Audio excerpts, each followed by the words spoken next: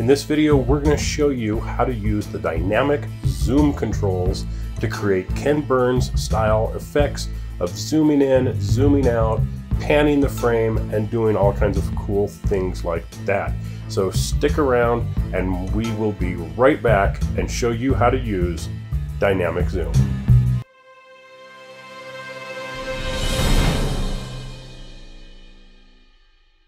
So the dynamic zoom effect is similar to Final Cut Pro's Ken Burns effect.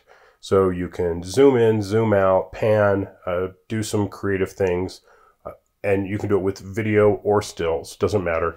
We're going to be showing it with stills just because that's what I loaded up here.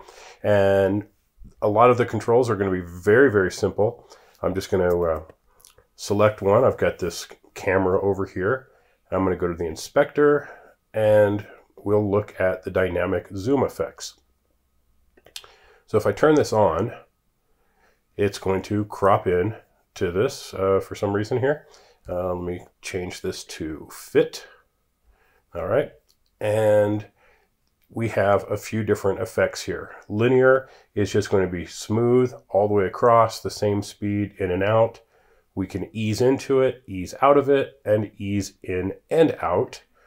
And then we can swap the direction that it's going to go. Right now we're on the transform tools. I want to go to the dynamic zoom controls. All right, so here we go. Now, if we just look at this, we kind of need to figure out what our in and out points are. I actually think it does it in reverse. Silly me. The green is your start point.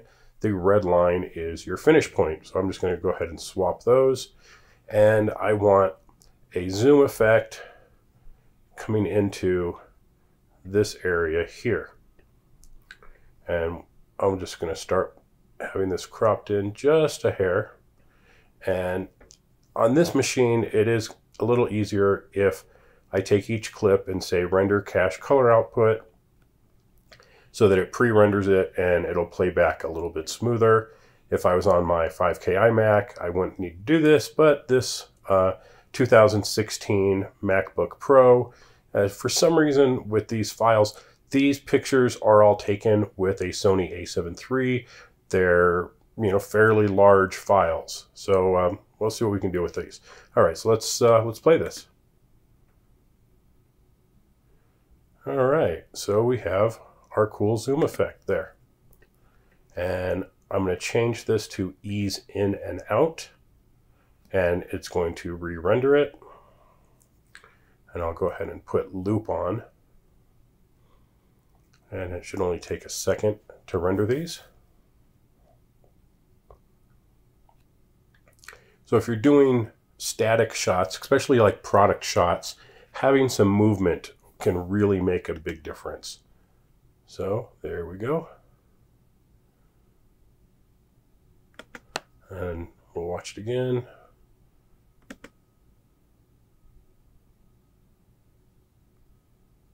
So pretty nice. All right, we'll go to the next one here and see what we got. Let's fit this. And again, for I don't know, whatever reason, it defaults to the exact opposite of what I would want. And we can just do a nice slow,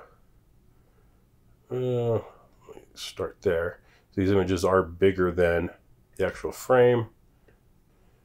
So I'm just going to crop in here a little bit, swap that, and just crop that in a little bit. And I'm going to ease in on this one.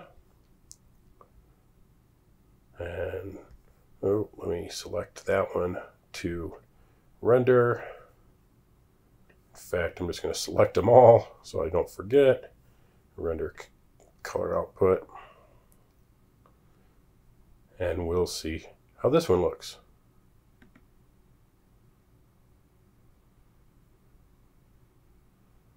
Pretty cool. And let's try another one. So on this one, I think I want to do something a little bit different. And let's turn on our dynamic zoom.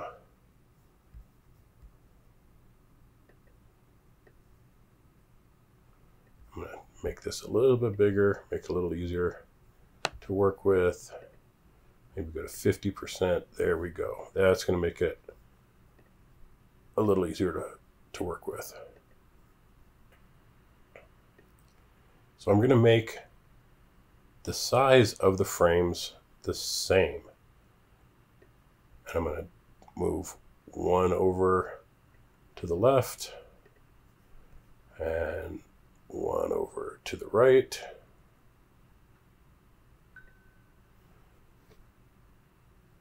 And let's see how that one looks.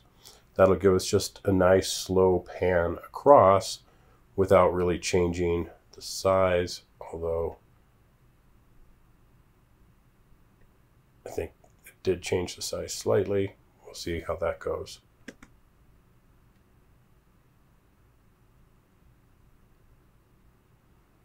So pretty cool effect there.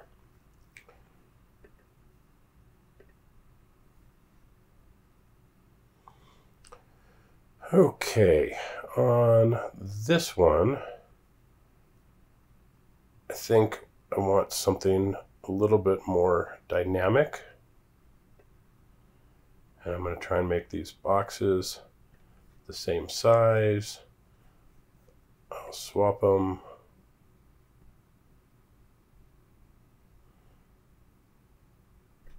And that should be good. So I'm going to start with the green, move to the red. And when we play that one, we get a nice, cool moving shot like that. Here we'll do something fairly similar. I'm going to start there and end a little closer. This one I want to ease in and out.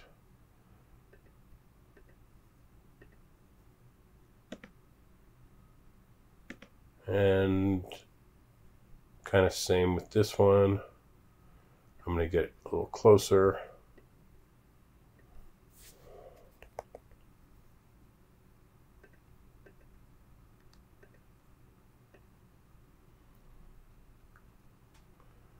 And I think I've got something on each of these now.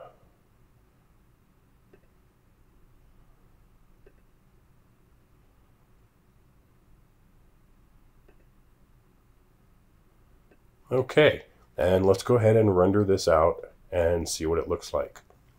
So I'm going to call this dynamic zoom. I'll add that to the render queue and render these frames out.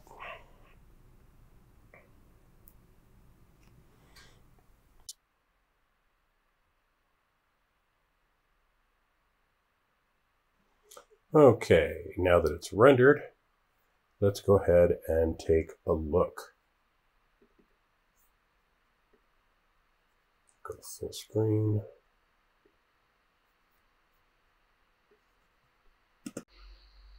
Now, of course, you have to be careful when you're zooming in that you don't go too far beyond the actual resolution and you end up losing image quality. So you just got to be careful with that. 16 megapixels, you can go about 2 times, 4 times, but you just want to keep that in mind that you zoom too much in and you will lose image quality. So pretty cool effect.